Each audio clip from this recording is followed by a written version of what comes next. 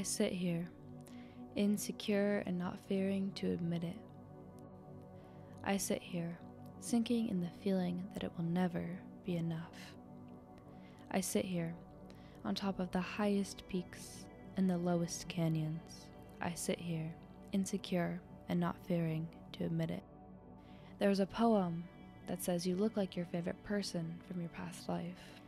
When I heard that, I simply laid on my sheets and I cried. Because now I see myself through the eyes of my lover, and I know now that it doesn't get any sweeter than this. Eyes like honey and skin like old books, a mind so pretty and a heart of gold.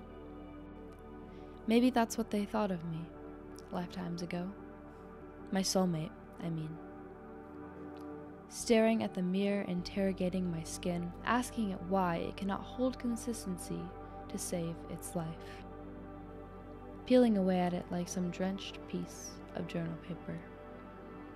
I ask myself how my lover would view it. Would they cherish it? Would they accept it? Would they fear it? I choose to believe they would look at it for what it truly is. A part of me. They would see my scars and think about their histories. And they would see my beauty in all of its contradictory, the coolness I carry and the warmth I bestow. Desperately and curiously mysterious, with my heart on my sleeve, calculating the depths and meanings behind every situation, and going with the flow. Grasping at the will to do better and simply wishing to just be. Maybe they wouldn't just simply look at me, but be willing to see me.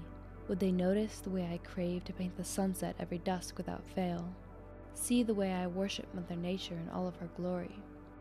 See how I stop to pet every dog? How I write the way my father does?